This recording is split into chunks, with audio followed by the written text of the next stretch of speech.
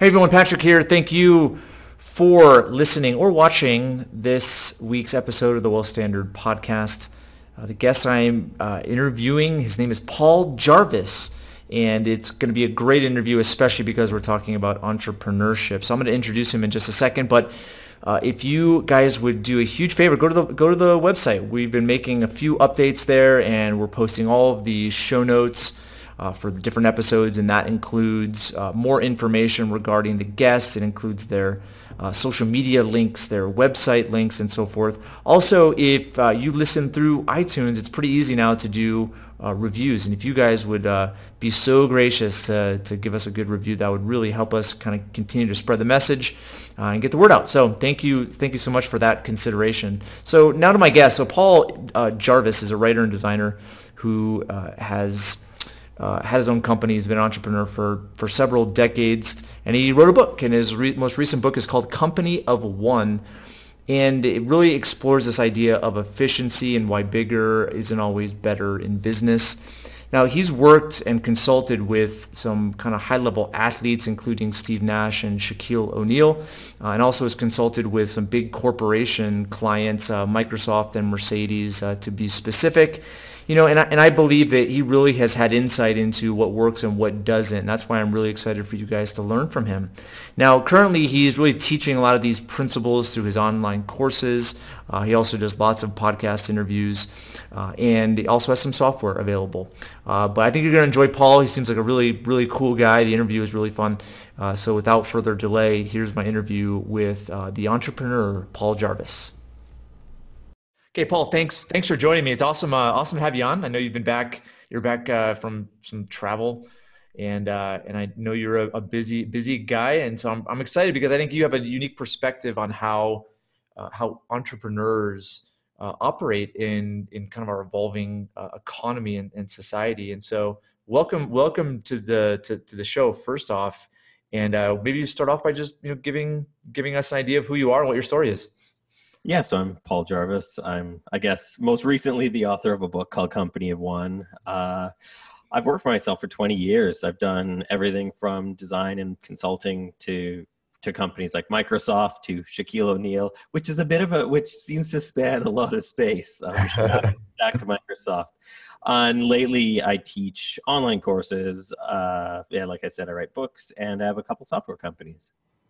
So what's your philosophy regarding just work and entrepreneurship, and what's possible in our society today when it comes to the professional?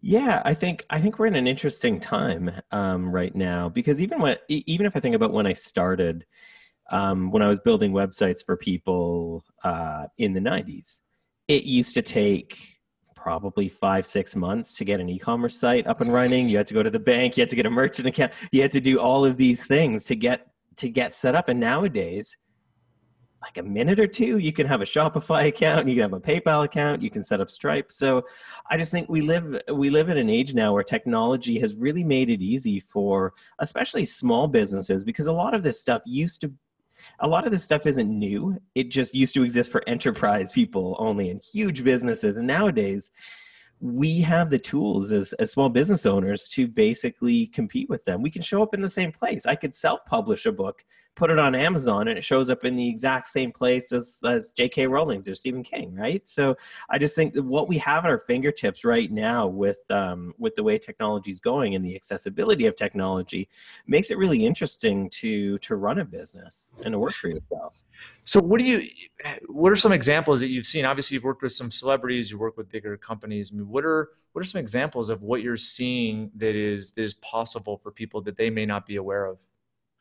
Yeah, I mean, just a buddy of mine, Mark Johns, is an illustrator, and he can sell hundreds of his paintings and prints around the world to people simply by using things like Instagram. My friend, Shauna Russell, who's a painter, this doesn't help for audio people, but you can see in the corner, there's a painting of one of my pets there.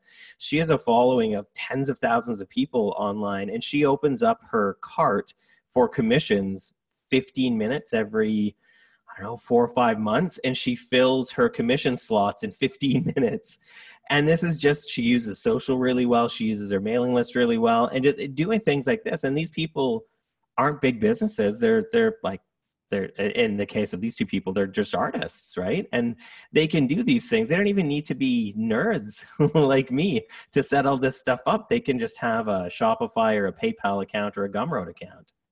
So what do you, I mean, if you were to narrow in on what their advantage is, what's kind of the common theme? Is it marketing? Is it the tools that they're using? Is it the philosophy? Is it them? Yeah, I think it's a combination of a lot of things. I think, especially in Shauna's case, she's basically a sellout, which seems like it has a negative connotation, right? Especially for an artist. But Mhm. she really, like, she's really talented, first of all. So you need to have that core skill that people want. So she's a really good painter. She's a phenomenal painter. But what she's done is honed her talent more and more in line iteratively with what people want. So she knows that she wants to make a living selling her paintings and her commissions. So she's seen what works and what doesn't through selling things and through posting things on social media. Okay. And she's kind of like, she's basically, her style is based on what people want to buy from her. So she's a sellout in like the best sense of the word, because if she wants to do this for a living, if she wants to support herself and support her family, then doing that is really, really smart, because she's learned, okay, this is what people want. I'm going to give them that. Like, and these people, they build and this is kind of what I hear from a lot of people. They're like, I built a product and I don't know who to sell it to. And I'm always like, I don't know how to do that either. It feels like they've come at things from reverse. I know how to find and build an audience, listen to them, and then make the things they want, as opposed to making something and being like, okay, who needs this? I got to go find some people. It's much hard. It's doable, but it's way harder to do it in that way. Well, it's interesting. There's these two economic theories, right? You have supply side economics and demand side economics, and there's relevance to both. And that's where I look at, there's context that's required as opposed to just being, fully one side or fully the other, right? Because Say's law, which is more of the, supply side economics, it's kind of like the entrepreneur goes out and kind of figures out, okay, what's the problem? Right? Because it's the whole, like, Henry Ford, if you ask people what they want, they're going to say they want a faster horse. So it's like they go out and figure out, okay, where's the problem and how do I provide something that would be a better solution than what currently exists, right? But at the same time, you also have just those that may have an expertise that they're competing against, something that already does exist to improve this feature or that feature. And so that's more demand side. It's just really interesting to see kind of the positives and negatives of both theories. But going, maybe getting back on track and going to, just, I would say your niche and this whole idea of a company of one. Like, first off, what do you mean by that? And then how would you describe the impact that would make for a person that isn't an entrepreneur, that's just reading the book and what they walk away with? Yeah. So I think the definition of company of one, because it is a bit like, it sounds like it's just a one person business, right? And Yeah. it's just like Tim Ferriss's 4 hour work week. Nowhere in it does he say you work 4 hours and then you stop working. It's more of a mindset. So company of one is a mindset where, instead of assuming that growth is always good and always beneficial, we assume that growth can be, but is not always beneficial. So a company of one is simply a business that questions growth. And if the growth makes sense to be a one-person business and stop there, then hey, that's great. In the book, I have tons of examples of companies that are way bigger than one person, because growth in that case, like in the case of Buffer and Basecamp, who I talk a lot about in the book, it makes sense that they're a business of 50, 60 people, because that's what is going to work for them, for their niche, for their audience, for their marketing, for everything.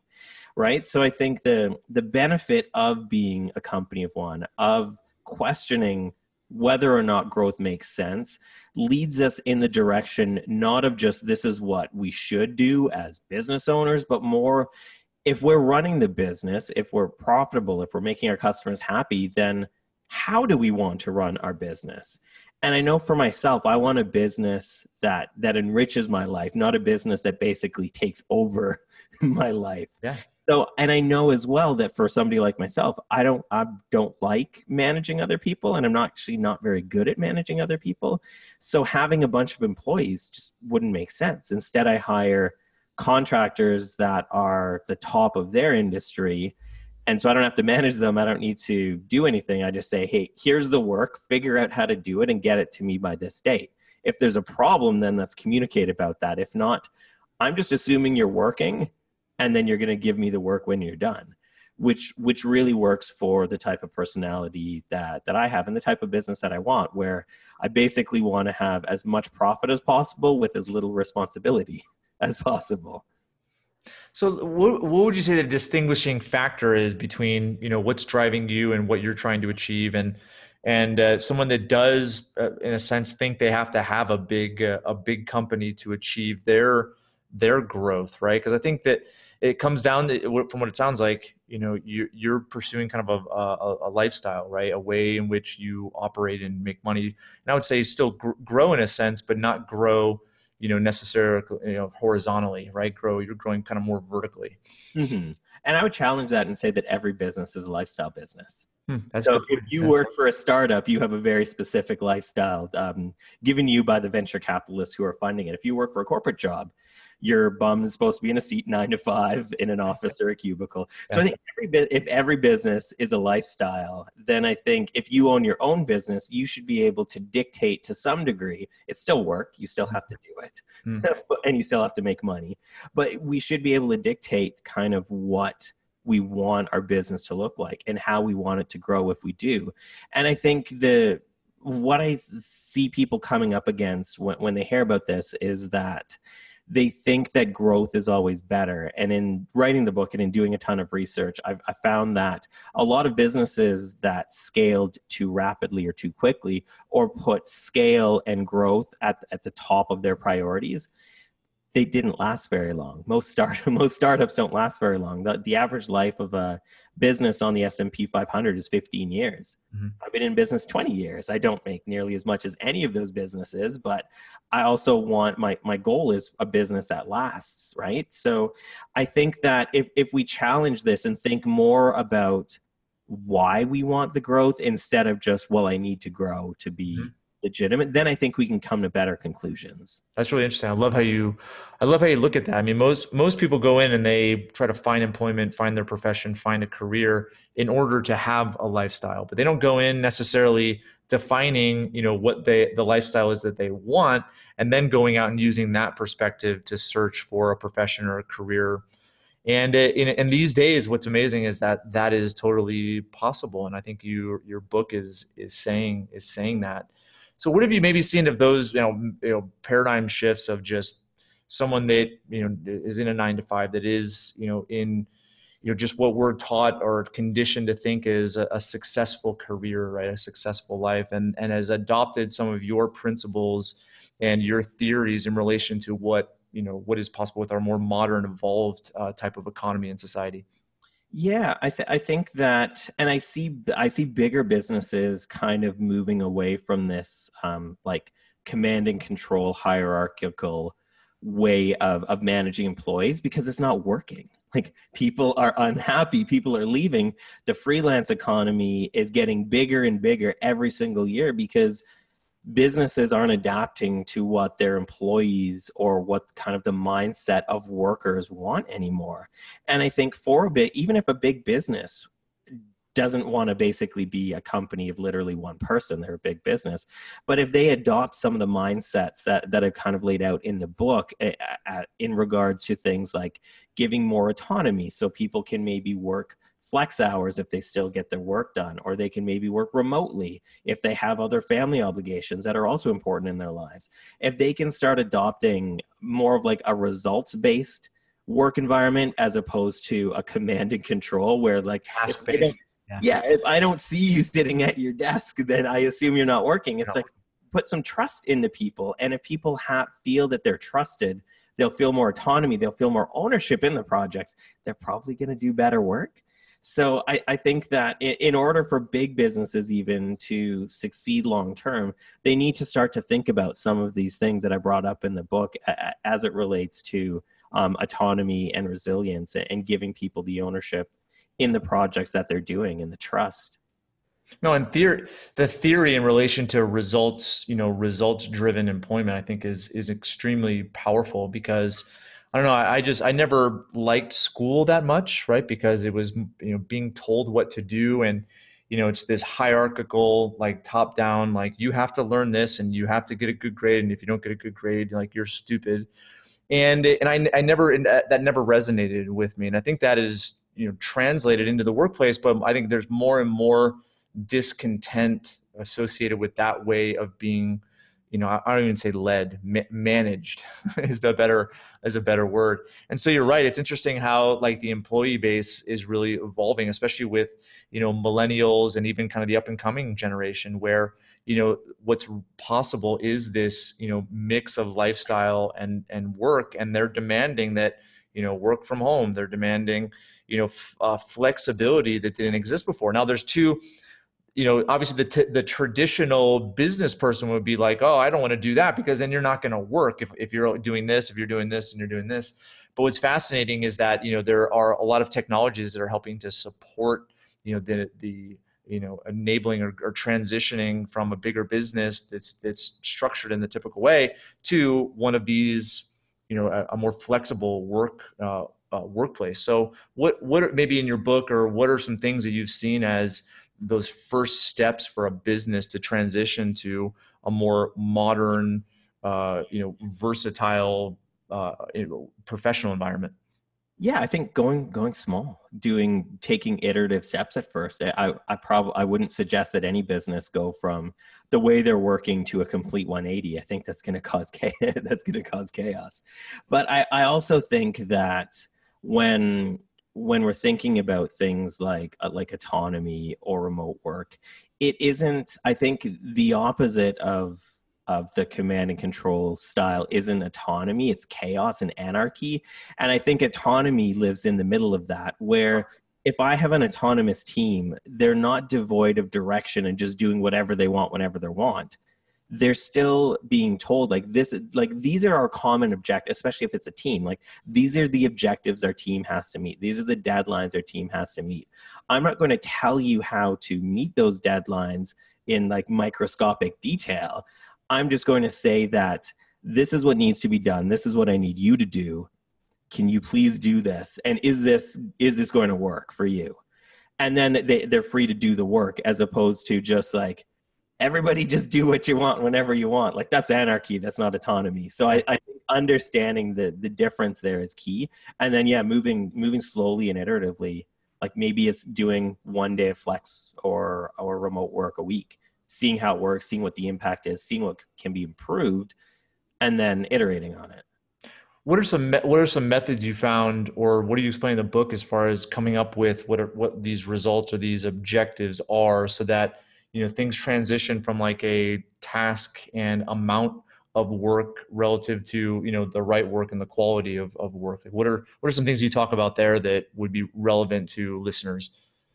Yeah, I think making sure that there's still communication. I think that's probably the most important. That's the most important thing with any job, really, is communication. So if you're no longer sitting like next to everybody in the same room or same shared office space or same open office space, then how are you going to communicate? And probably testing things, because I know a lot of teams who've said, okay, well, if we're not working in the same room, then we have to be constantly connected with each other with tools like Slack.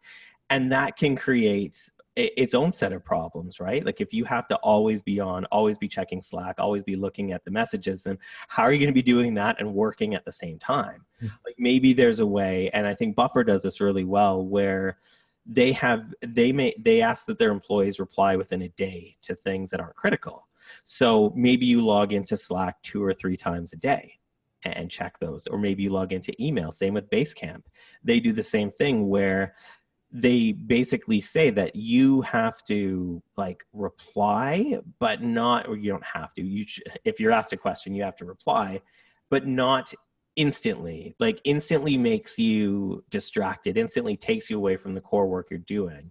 And in the book, I interviewed Jason Fried, the CEO of Basecamp, and he said that a manager's job is to protect their employees' time, which is kind of different from the way a lot of people think about management. But I think it makes sense, because if managers are making sure that their employees have the time they need to do their work, then they aren't scheduling needless meetings. Sometimes meetings are needed, but maybe not all of the meetings all the time, or maybe you don't need an hour block where people are just talking to talk to fill up the time. Maybe it can be like a 10-minute catch up. So I think thinking about that is really important. The other thing, now that I'm talking about Basecamp, that they do really well is they don't have shared calendars, because what they found was that people would look at other people's shared calendars, and if they didn't see time blocked off for something specific, they would assume they had free time, when really the time that wasn't blocked off was just time to work. Huh. So they don't share calendars with each other. If we're at Basecamp and I need to talk to you, I ask you when is going to work, instead of looking at your calendar and saying like, okay, well, you have 15 minutes after this call, when really maybe you probably want to summarize this call, or like do notes, or work on what you're supposed to be working on. So I think things like that are really important to consider, especially if you're kind of new to this type of working.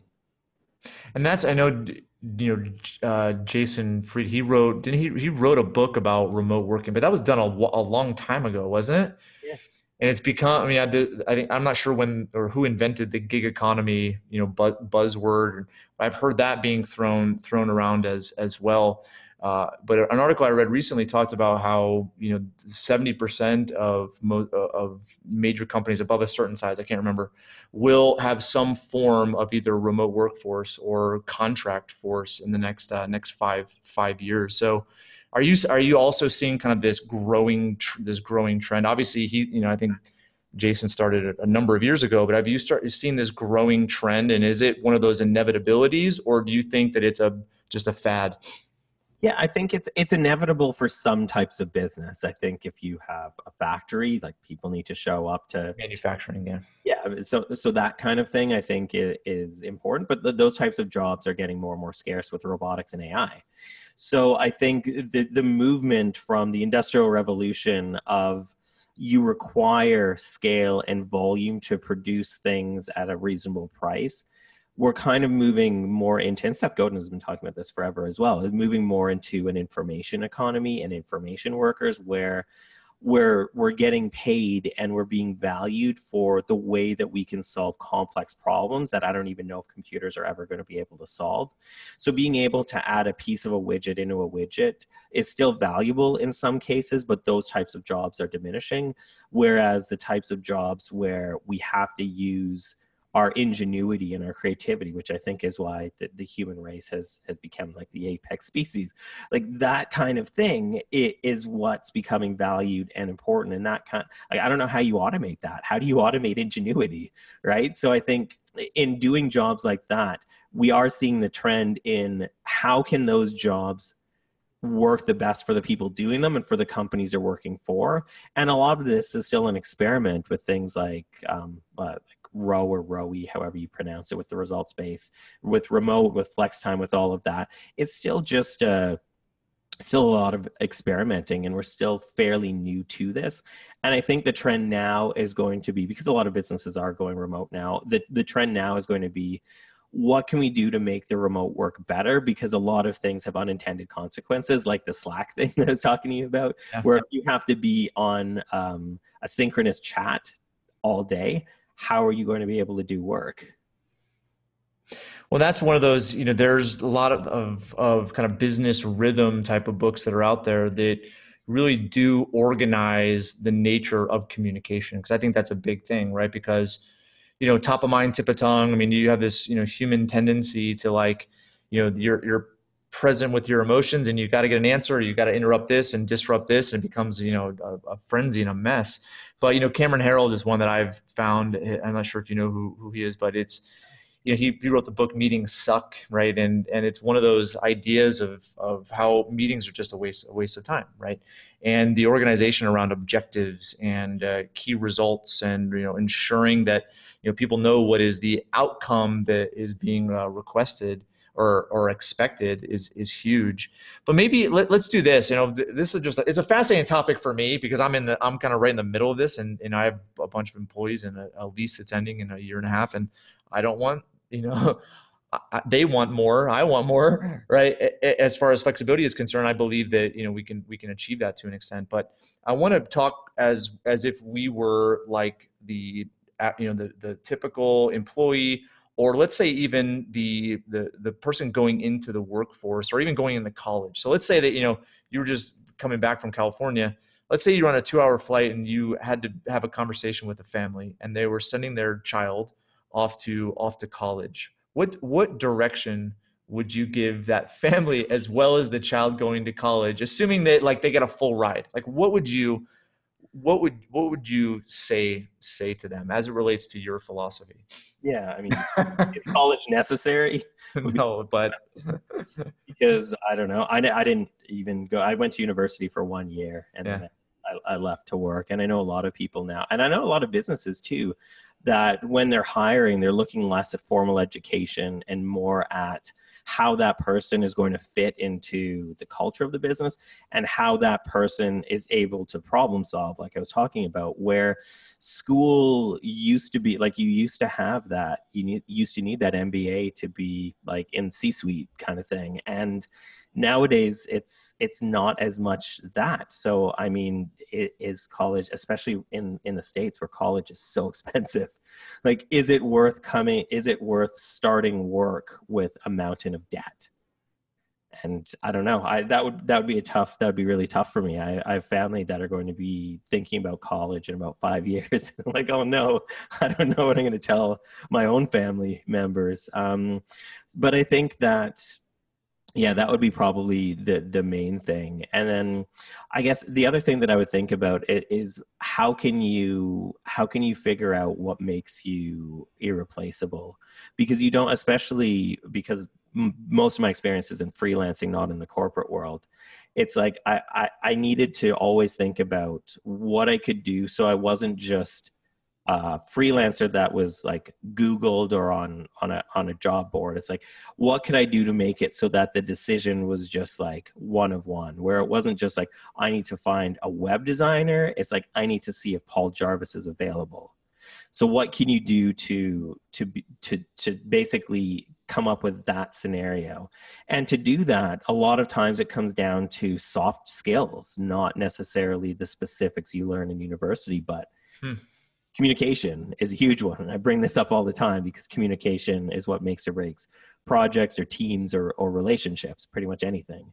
So the ability to communicate, even with, to bring up Basecamp again, they care a lot about how you can communicate on email because 90% of their communication is written.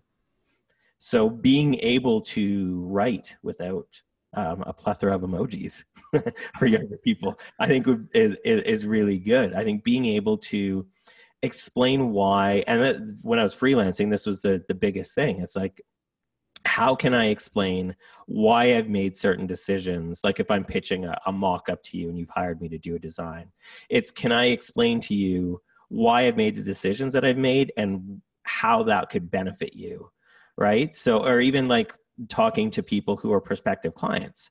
Like, how can I explain why you should hire me as opposed to any other designer? And I'm not going to talk about things like, well, I know Photoshop or Sketch or Figma or HTML.